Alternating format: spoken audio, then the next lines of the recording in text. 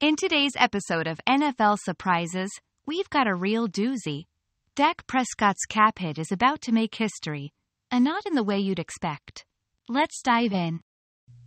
Imagine your bank account, but instead of money, it's just footballs. That's the Dallas Cowboys trying to fit Dak's cap hit without breaking the NFL's piggy bank.